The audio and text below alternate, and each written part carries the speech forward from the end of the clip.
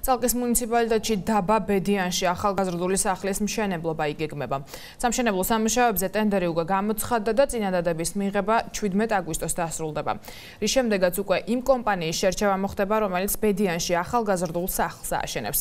პროექტზე შესყიდვების სავარაუდო ღირებულება 49,450 ლარია. წალკის მერის მოადგილის ანზორ ხინიკაძის თქმით, ახალგაზრდული ცენტრი დაბის მცხოვრებლებს და მოზარდებს დასვენებისა და არაფორმალური განათლების მიღების შესაძლებლობას მისცემს. მისივე თქმით, დაბა ბედიანში წალკის მუნიციპალიტეტის რაიონული ცენტრიდან 30 კილომეტრით არის დაშორებული და პროექტის განხორციელება ახალგაზრდული მიმართულებების განვითარებისთვის მნიშვნელოვანია. ბედიანი 30 კილომეტრზე მეტი მანძილით არის მოწყვეტილი რაიონის რაიონულ ცენტრს.